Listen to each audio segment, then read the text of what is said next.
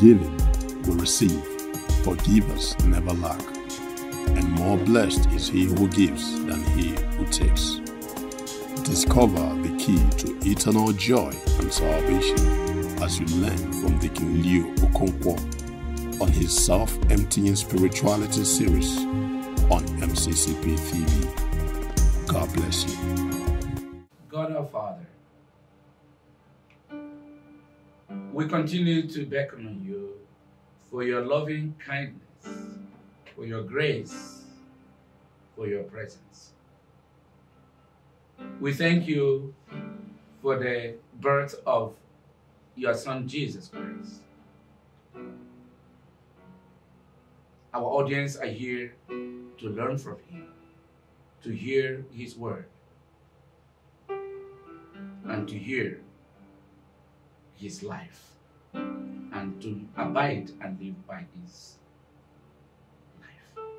May God bless us and bless the words that we take in as Jesus Christ, through Christ our Lord.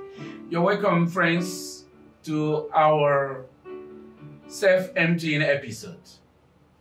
The MCCP TV is always for you to continue to feed us with the benedictions of self-emptying. Yesterday or the other day, our discussion was on this particular note of benedictions, blessings, benefits that are accruable from self-emptying lifestyle.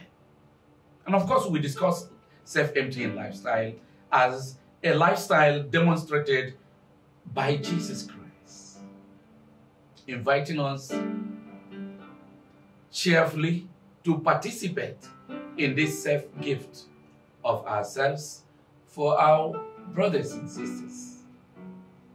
Amazing.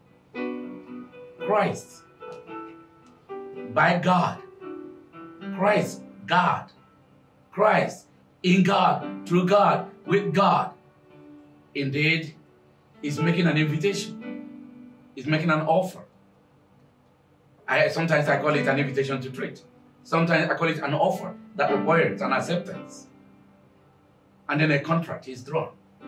The contract with God, the contract through God, because it's by grace of God himself that one practices or participates in the self-emptying attitude. No one can practice self-emptying without the grace of God. No one can participate in self-emptying who has not been graced by God. So even our exercise, our working out, as it were, our self-emptying is God emptying himself in us and through us. We become God's channel of self-emptying. God's channel to self-emptying. God emptying himself so that everyone, that's the joy part of it, the beauty of it all.